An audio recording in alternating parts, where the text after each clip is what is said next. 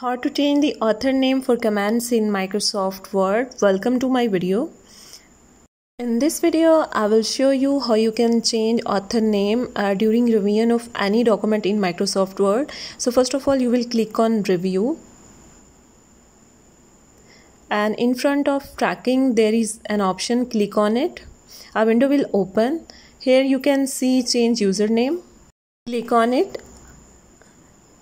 Here you can see username, and previously I was using Amna Habib, but now I want to update it to Dr. Amna Habib. Then press OK. Now I will select the line where I want to add comment to see if my name has been updated or not. And here you can see that author name has been updated. Thank you so much for watching this video, and please don't forget to subscribe my channel.